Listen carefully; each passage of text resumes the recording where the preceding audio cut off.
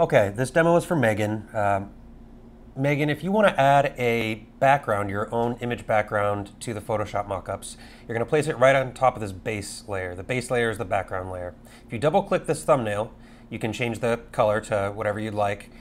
But if you want to actually add your own image, you're going to select this layer. Don't have another layer selected because when you select this bottom layer, whatever you drag and drop into this mockup is going to go on top of the selected layer.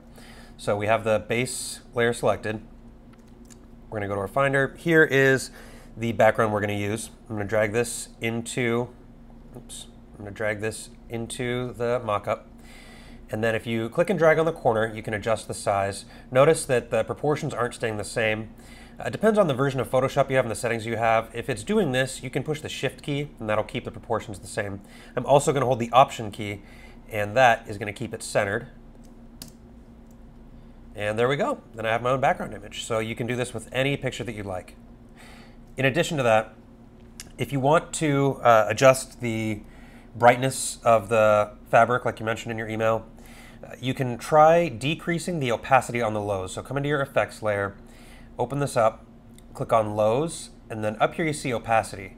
So 0% opacity is not going to be great, but maybe 50% is going to leave a little bit more brightness than when it was higher, closer to 70. So you can drop that down to 50 for brighter colors, and it'll look, it'll pop a little bit more.